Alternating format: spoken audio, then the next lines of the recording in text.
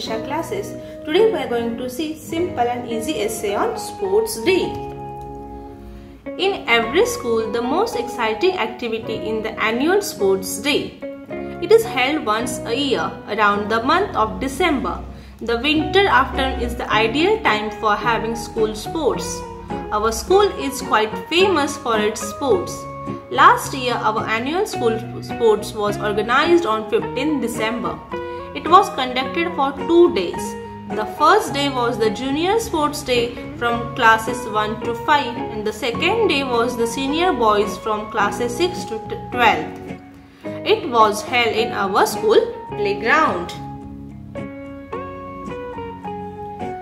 There were many events like races, jumps, throws, hop, skip, jump, basketball, tennis, musical chair, etc.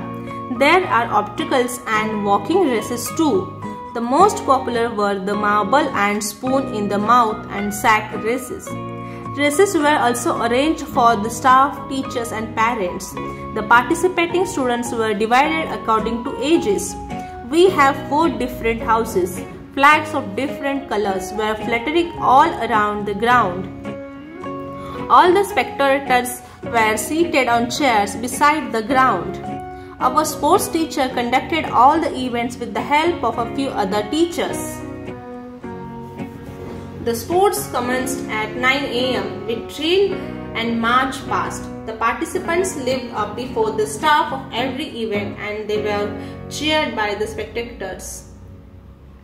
They all wore vests and socks of their house colors. The winners were given medals and cups and successful contestants were given away participation certificates. Throughout the year, we had lots of activities like football, volleyball, table tennis, etc. The winners of these events were also awarded by this day at 4:30 p.m. Our principal delivered the closing speech.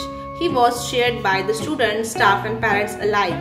He declared holiday on the following day. Finally, our annual sports day concluded with the final march past. I thoroughly enjoyed the day and returned home with 3 medals.